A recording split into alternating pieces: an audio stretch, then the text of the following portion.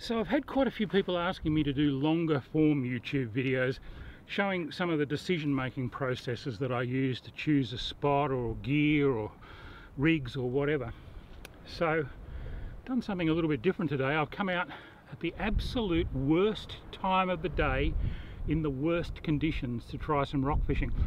It's way too calm in here. It's the bottom of the tide, it's the middle of the day. It's been bright and sunny. There is a few high clouds starting to come in now, so that might actually help. But I've picked a very ordinary spot, and I've done that for a reason, because a fairly stiff southerly's just come through, and out the front of the point where I wanted to go, it's just way too windy. But there's very little swell yet. That water is so clear. These are tough conditions, so I'm just going to see if a little bit of burley, I don't have a lot of burley, I've got some stale bread that I've been collecting, and I'm going to mix that up with some water and some cabbage weed and just start feeding it in. I'm going to see if by going light as I can get away with, little sinker, fine leader, that sort of thing, whether I can actually pluck a decent fish out of these conditions. I certainly wouldn't put money on it. Let's see how I go. I brought the light threadline gear, nice long rod, light tip. I bought the blackfish gear as well, but I don't think I'm going to be catching any blackfish in these conditions. Anyway, I'll start getting that burley in. Let's see if we can turn lemons into lemonade. The first thing I do is add some seawater to the bread. Give it a good soak and really scrunch it up and mulch it. Squeeze as much air out of it as you can. You don't want any of the bread to float, because all it's going to do is attract seagulls. That's about right. Now just a little bit of cabbage weed off the rocks, and I add that as well. Stir it in. That burley's starting to look really good. So this is the rig I'm going to use. I've just got two really small ball sinkers on here, the smallest ones you can get. One's running freely, and the other one I've gone through it a couple of times with the line just to lock it in place, because I actually want to keep it away from the bait a little bit today. Normally I'd let it run right down, but with these calm, clear conditions, I reckon I need everything on my side. I've just got about a 1/0 or 2/0 hook there, and a bit of prawn. And these prawns, by the way, have been thawed and refrozen about half a dozen times. They're pretty disreputable. I've got everything going against me. Out onto my chosen rock, and I start putting some burley in. I like to throw the burley down really hard into the shallows and onto the rocky edges so that it breaks up even more. This also helps to get it past the seagulls. Now you don't need to cast very far when you're burleying like this. You actually want your bait to land where the burley's dispersing to. You don't want to cast out beyond it. Make contact with the rig immediately and feel for bites. You don't want to just let it sit there and plummet to the bottom, because it'll get snagged up for sure. I like to keep that bait moving, just maintain contact with it, feel for bites, and if you feel any bites, react to them by lifting the rod. It's pretty snaggy country in there, so if it just sits there, it is going to get snagged. Rearrange my bait. You can see I'm looking around for potential other spots, especially out the front there. I'm not real happy with where I am. It's just not happening here, and it's not too hard to see why. It's not a great bit of country. There's very little wave action, even though the swell's starting to build out the front. None of it's wrapping around the corner to give me the sort of white water that I'd really be looking for. There'd certainly be fish in here at the right stage of the tide, higher tide and a bit less light, but at the moment it's fairly barren.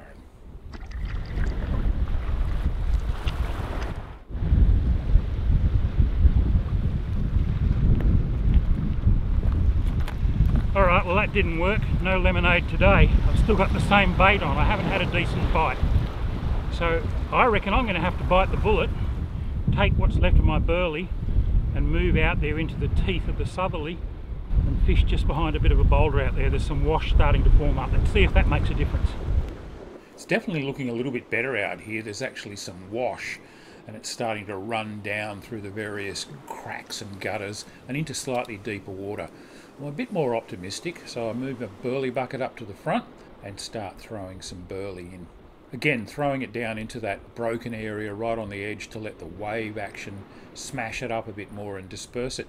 And watch where your burley actually ends up going. It doesn't always go where you think it might. Sometimes it'll wash down another little gutter and go out through a chute, and that's where you want to be presenting your bait, where that burley's coming out. I I really like that bommy a little bit further out there too. Surely there's going to be some fish here. I'm quite hopeful of maybe a drummer, maybe a brim or a trevally. Just wish it was a little less bright. Well, there's some dolphins out there, but even they seem to be just passing by. I just don't think there's a lot of life here at the moment. But I'm not beaten yet. I'm going to hang in there. Okay, that's a bite, and I've got him on. Not a lot of weight though. You can probably tell by my body language that it's not what I'm looking for.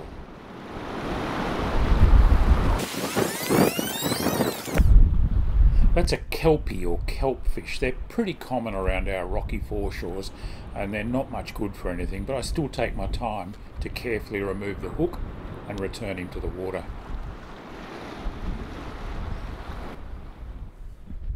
Unfortunately, it wasn't the only kelpie I caught either, and although they got a bit bigger, they still weren't what I was looking for. Oh dear. Still, it's worth taking a few seconds to just carefully get the hook out and put them back in the water.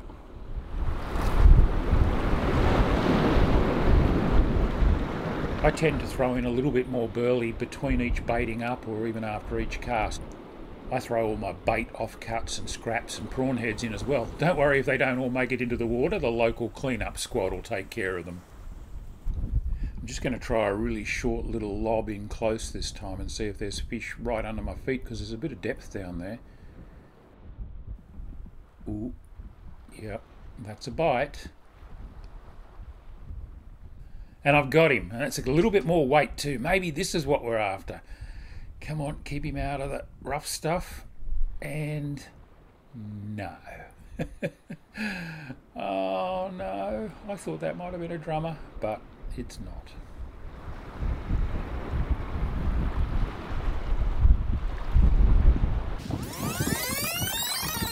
Now, as you might have seen, I've gone to a paternoster rig with the sinker on the bottom because I just didn't feel like I was getting down through all the toadfish and other stuff out there.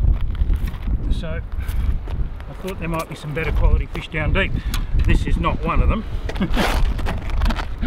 This is an eastern wirra or boot, and they're called a boot because they reckon the best way to cook them is to boil them up with an old boot, and when the boot gets soft, throw the fish away and eat the boot. Maybe it's a myth, they could actually be quite good. Most of the fish in this family taste great, but I'll stick with the myth and let this one go. Thought I had a drummer on then for a second. I've caught lots of little kelp fish and one sweep, and now this fella. Big mouth, look at that. Alright, come on mate, I'll let you go. Really important to put all these fish back. They all play such an important role in the ecosystem. Good looking fish, pull pretty hard too. Alright mate, off you go. Keep trying. Sorry about the wind, I know it's noisy on the mic. There's not a lot I can do about it, it's really blowing out here.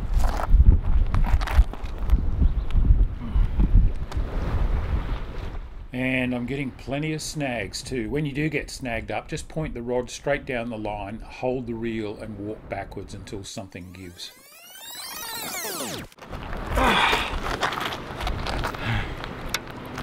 So you're starting to get the idea why you don't go fishing in the wrong place at the wrong time, because you just don't catch anything. All I've been catching is unwanted bycatch and snags. I think this bloke's about the only local that's actually on the feed, and he looks like he could use a good meal too. Another snag. I'm getting a little bit tired of this. Straight down the rod, break it off. And you know what? I reckon that's what my mates would call a go-homer.